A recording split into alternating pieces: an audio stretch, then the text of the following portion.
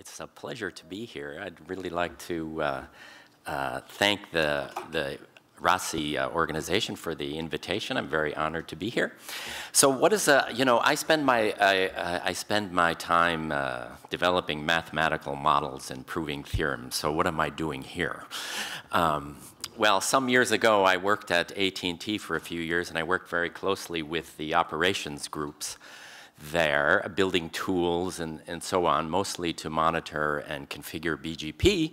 And ever since then, I've been completely obsessed with BGP. And because it's such an interesting protocol, especially from a sort of theoretical point of view, but also a practical point of view. And so if you're actually, I must admit, my obsession with BGP has made me something of a lonely man, because it's not a hot topic in the networking community, in the academic networking community. It's a cold topic. And so very few people are actually working on this, and because it seems like most of the academic community wants to work in data centers and so on, where it seems like that's where the money is, I guess. But here I am, still obsessed with BGP. What I want to talk about today is something about a few years ago, actually about 10 years ago, I wrote an RFC with Jeff Houston about what we called BGP wedgies, and I'll talk about those. And I sort of learned today that maybe the IETF isn't the best forum to reach the operations community. So this is a good opportunity to talk about that in an operations community. So what is a BGP wedgie? It's a situation that we encountered quite a bit at AT&T, and I suspect some of you may have encountered it as well. How many operators here use communities in order to adjust local preference in BGP? Okay, so we see some of that. So the basic problem here is that this is a problem that mostly arises from the use of communities, and it arises when BGP policies make sense locally. You look at your configuration, looks perfect. But different configurations interact in a way that gives us multiple unique routings, right? Stable systems, stable routings for BGP. Contrary to popular belief, BGP is not guaranteed to find a unique stable routing. There can be multiple routings. Some of those stable routings might be consistent with your policies, others not. And when it's not consistent, well, I'll say the system is wedged. That is, it's stuck. You have to actually manually intervene in order to get it unstuck. And the worst case, of course, is when the interaction of policies is such that no one group of operators has enough global knowledge to debug the system, right? We don't share, often we don't share our policies between ISPs, and so you can get into a situation where you just can't debug the debug the problem. So here's a really simple example. Suppose I have a AS1 here, which is kind of like a customer, let's say. By the way, I'm going to use customer provider peer here just sort of loosely, but you could also imagine the same situations happening when all of these ASs are controlled by the same organization, or right, and you're doing this kind of thing for traffic engineering purposes. But okay, so the basic idea is we have a backup link and a primary link for some prefix originated by AS1, and the backup link is implemented with a depref me community. That is, AS1 sends to AS2 some community that says, lower my preference, please. Okay, and I have a primary link. Okay, so this is a pretty common use of communities. And actually, there are two stable routings here. The one on the left is the one that's intended by the policies, right? So the traffic goes through the primary, this is inbound traffic to AS1, goes through the primary link from AS4, but that routing on the right is also stable. Why is that? Well, it's because AS2 doesn't see, AS3 sees a customer route, which it prefers over peer routes, right? And because AS3 sees that route, AS2 doesn't see any other route but the depreffed route, so it's stable. And you know what happens when this situation, if this is a customer sending a depref me community to AS2, the customer is on the phone saying my primary link is up, you told me to put that purple community on there, you know, but you're still sending me traffic. And the operator says, must be a bug in the Cisco code, right? But actually, it's just a completely reasonable, stable routing as far as BGP is concerned. And so what do you do about that? You have to manually intervene. You have to reset that session. So here's an example. You bring down the session, bring it back up, and say, you know, put that on the list of Cisco bugs. We'll figure it out someday. Okay? But what happens now, in another example, this is something that happens very often with customers. They're doing load balancing. They have two prefixes, prefix 1, prefix 2, right? And prefix, and the link to AS5 is the primary link for P1, prefix 1, and link to AS2 is the primary link for P2. And they're using communities to both AS2 and AS5, okay? So what happens here? Well, we have 4 stable routings now. And one of them is when, well, the intended one is at the bottom. That's what we want. But we have 2 where one of the prefixes is wedged. Either P2 is wedged or P1 is wedged. And we have a 4th solution where both P1 and P2 are wedged. Okay, so great. Let's try to reset the session. Well, resetting the sessions just bounces you back and forth between one being wedged or the other being wedged. Well, let's reset both sessions at the same time. Oh, well, actually, when you reset both sessions at the same time, chances are you'll fall into one of the 4 stable routings. You don't know which one because it depends upon essentially the random order that messages are transmitted. So you could fall into this one where both are wedged. Okay? So how do you fix this one?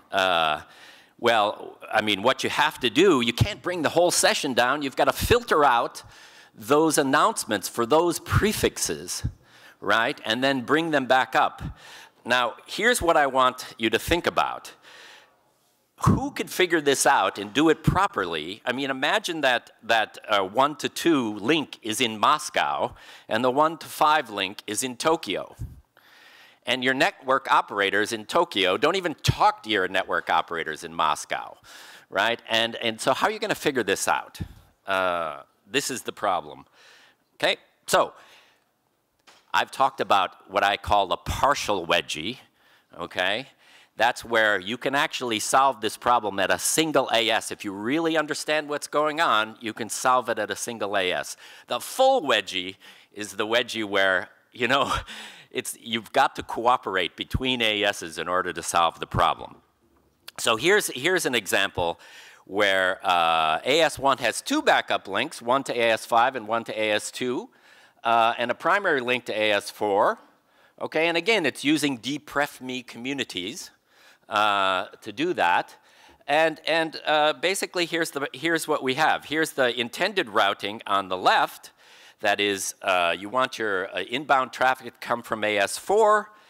But one of the unintended routings is on the right. It's not the only unintended one, but it's the one that I'm going to talk about. And let's take a close look at that.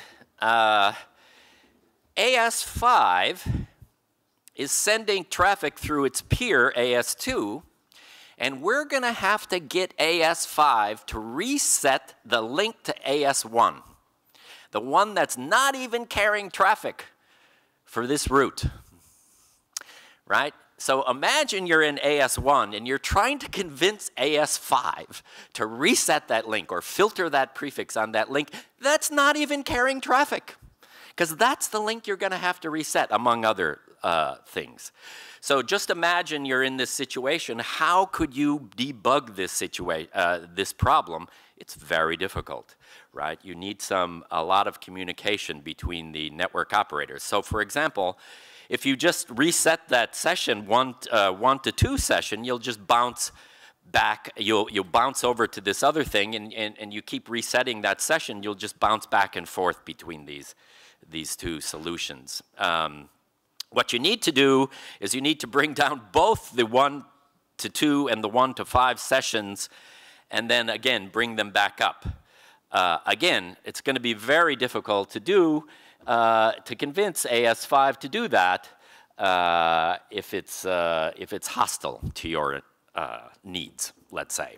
Okay, and again, it's going to be very difficult to debug this problem in a very distributed environment, you know, when one of these links is in Moscow and the other is in Tokyo.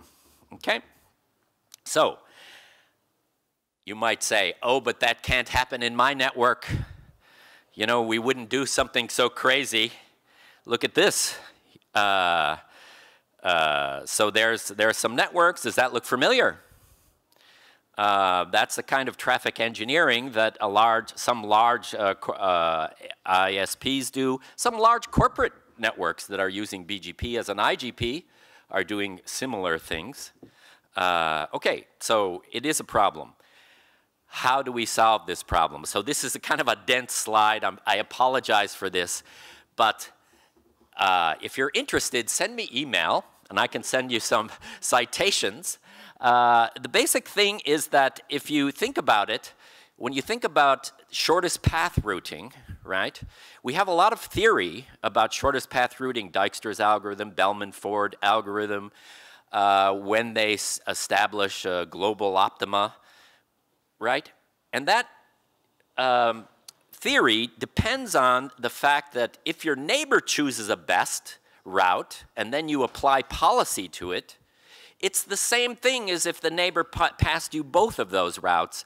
You apply policy and then you choose best routes. Those things are the same in shortest paths in other well-behaved routing protocols. It's not true in BGP. BGP is what I'll call a policy-rich protocol, where your neighbor's choice may be different from your choice, right? Because of policy, because, well, your neighbor is choosing between a peer and an upstream, and you're choosing between 2 upstreams, right? So in a policy, so we can't use this, in other words, we can't use the same theory that shortest path routing is based on. We need a new theory, and that's what I've been working diligently on for the past 15 years. Okay, so, what we've come up with is a new equation which says essentially that when you apply policy, the route can't get better, okay? In other words, when I apply policy, the route can only get worse, can get depreferenced, it can't get better. You can't take a bad route and turn it into a good route by policy. And if you have that condition, then we're guaranteed that BGP will always converge to a unique solution. It's not going to be a globally optimal solution. It will be a locally optimal solution where you get the best thing you can get given what your neighbors have given you. So it's some kind of fixed point if you're a mathematically inclined person. So again, if you're interested in that theory, send me email, and I'll send you lots of citations.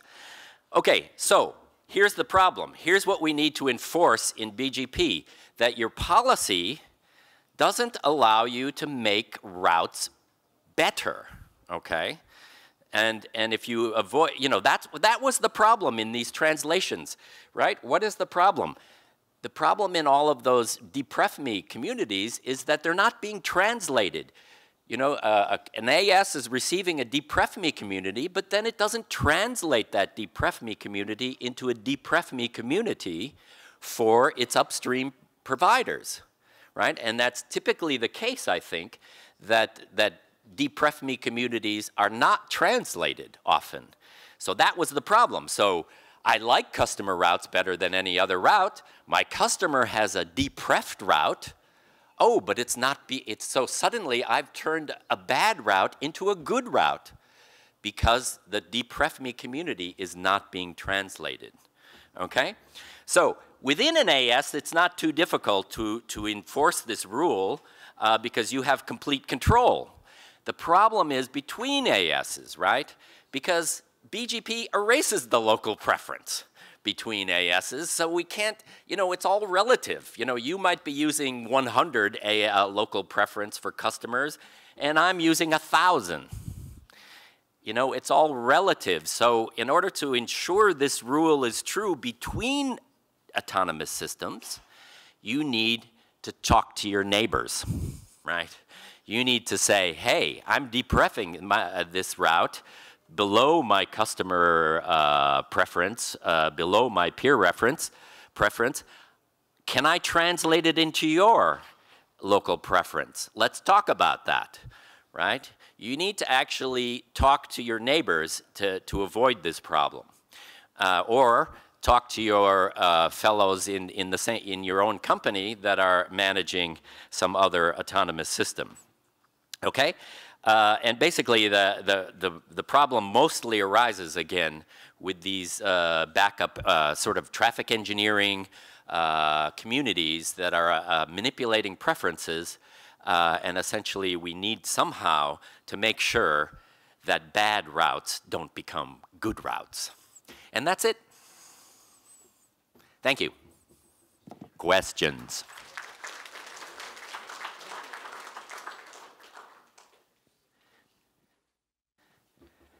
Так, я буду переключаться с русский на Okay. Question. Any questions? Any questions? Okay, good. Go ahead, please. My name is Nishal Gobadam. I'm from Packet Clearinghouse. So the model that you describe, I can see that working in the relationship of customer to transit provider, which is fairly easy to do because there's a flow of money. So you're incentivized to do what your customer is asking you to do. But how do you see that working in the relationship between peers when peering happens, and then the data that we have shows that peering happens mostly on the basis of a handshake? So if I agree to peer with you just on that basis of a handshake, or at large exchange points like in Indonesia that has 1,000 peers and they're literally all just peering via the route server, how do you see that working there? Well, there could be some sort of agreement about these kind of backup communities, right? We could share that information somehow. I think it's more important with upstream providers that those things get translated. I'm not sure how to work this out operationally, to tell you the truth. It's not going to be easy. I'm just sort of alerting people to the difficulty that can be encountered with the use of communities this way. It's obviously something that network operators have to address. Okay, all right. Yes. Any more questions? Yes. Any more? I'll ask this question in Russian. It's important for the audience as well. I think that let's say then that the programming committee, so I'd like to ask you on our behalf to update this presentation, so add the links that you spoke about, so that the people who are just shy and are afraid to go to you directly, right? And so add the links, add additional information, so references to publications, so they could find them all on our site as part of your presentation. So please update this presentation, give it to us, add the links, we need it. It's an excellent suggestion. I'll do that today. Yeah, and you can use smaller fonts. And you can use smaller fonts. Okay, okay, question for myself. As far as I understand, the main problem is that the depref community is not transmitted from one ISP to another. But as far as I know, the things are changing. And now we have graceful shutdown community, which make preference value to sets preference value to 0, and it is transitive. Yes. And does it mean that with that using graceful shutdown community is solving the problem? No, I don't think so, because that doesn't eliminate the multiple stable solutions when I'm doing something like a backup community.